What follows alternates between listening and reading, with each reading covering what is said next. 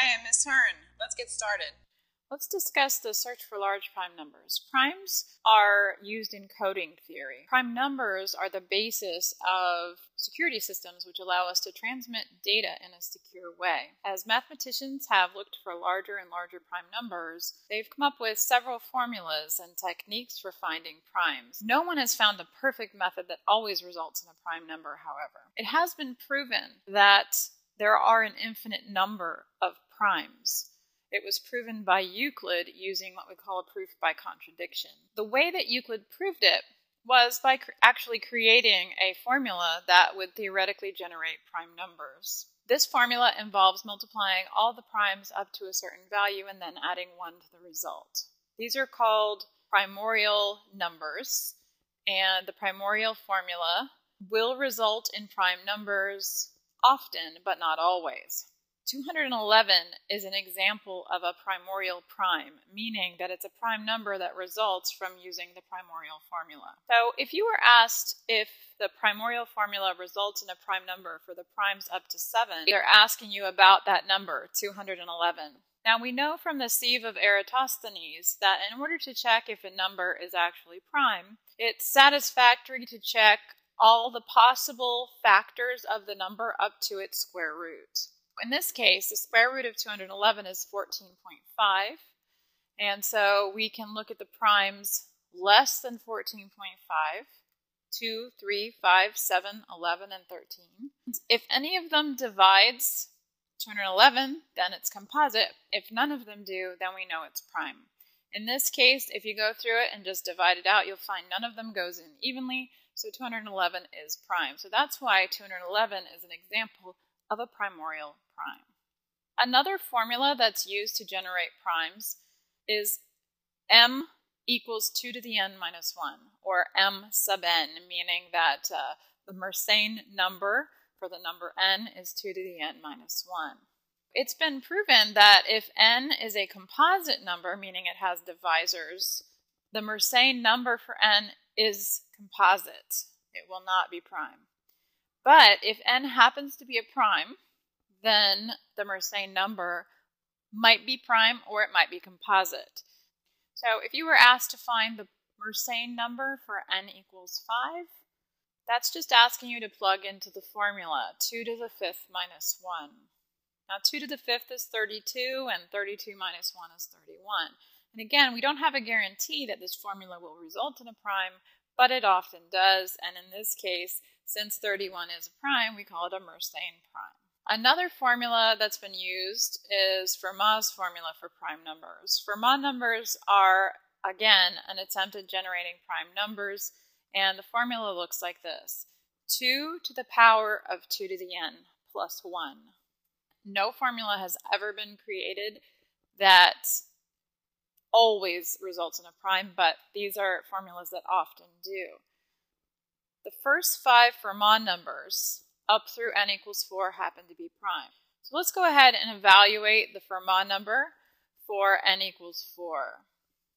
That's saying to evaluate 2 to the power 2 to the 4th plus 1.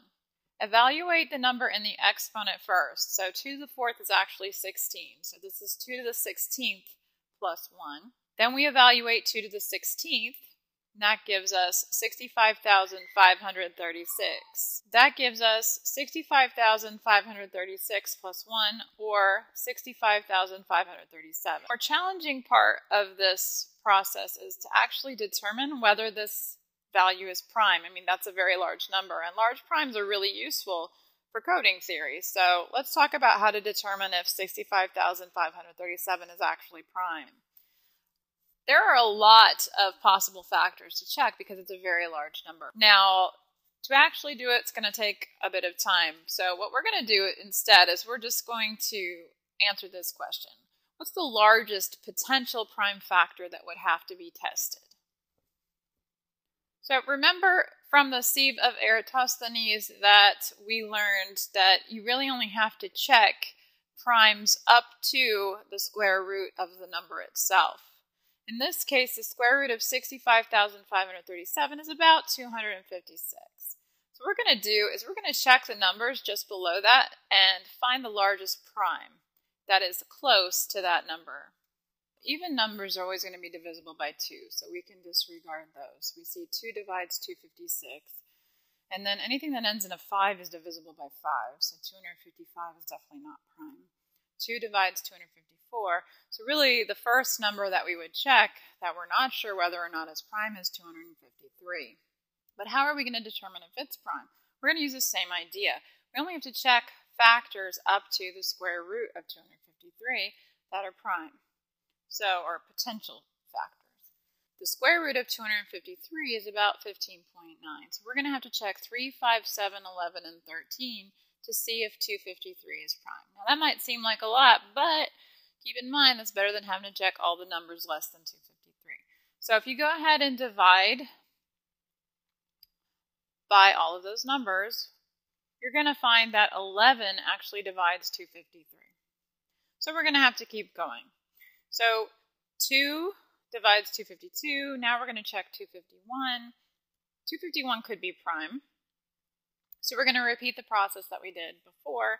We're going to take the square root of 251, which is 15.8. So we're going to again have to check 3, 5, 7, 11, and 13.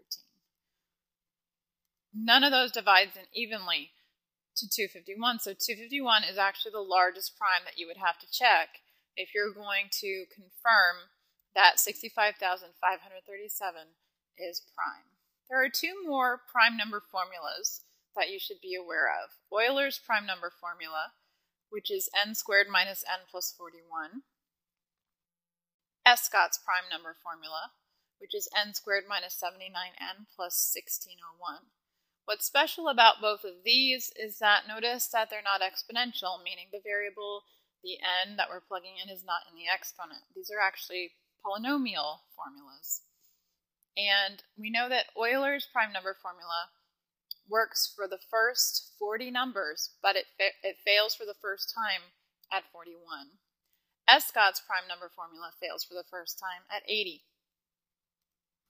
If you're interested in learning more about polynomial formulas for prime numbers, check out the number file video called Prime Spirals on YouTube.